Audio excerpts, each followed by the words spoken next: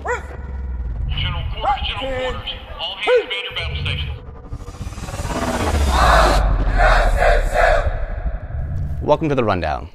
Chief of Naval Operations, Admiral John Richardson, has selected Fleet Master Chief Russell Smith to serve as the 15th Master Chief Petty Officer of the Navy.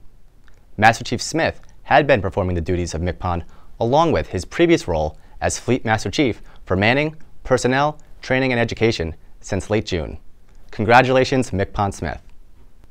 The Navy has announced the immediate termination of the reduced flat rate per diem for temporary duty in a recent NAVADMIN. This affects all Navy personnel on TA duty orders for over 30 days. The previous reduction to 75 or 55% of the locality rate was terminated August 13th with the signing of the fiscal year 2019 National Defense Authorization Act. That's all for this week. Connect with us on Facebook, Twitter, Instagram, and YouTube at USM People.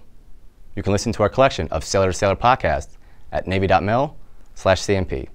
For any questions or to sign up for a monthly newsletter, send us an email at usmpeople.fct@navy.mil. For the Chief of Naval Personnel, I'm MC Tyler Preston. Thanks for watching.